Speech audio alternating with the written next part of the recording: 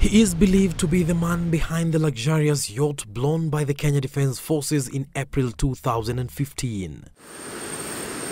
And 2 years later, his return to the country was dramatic. The touchdown of this Kenya Airways plane from Madagascar meant the arrival of Ndechumia Bilali Kimali, who climbed down the stairs in the company of 2 drug enforcement agents from Madagascar.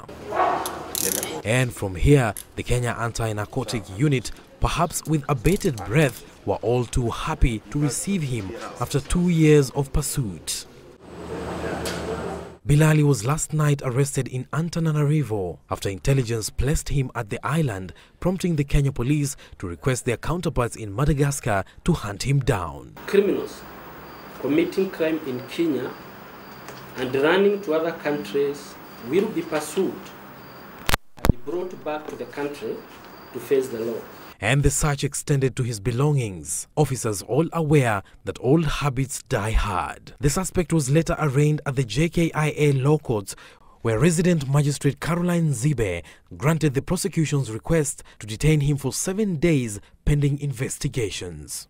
He was represented at the session by lawyer Stanley Kangahi. Bilali is said to have escaped a police dragnet where 5 suspects were arrested on counts of drug trafficking during an operation that led to the destruction of this luxurious yacht christened Baby Iris.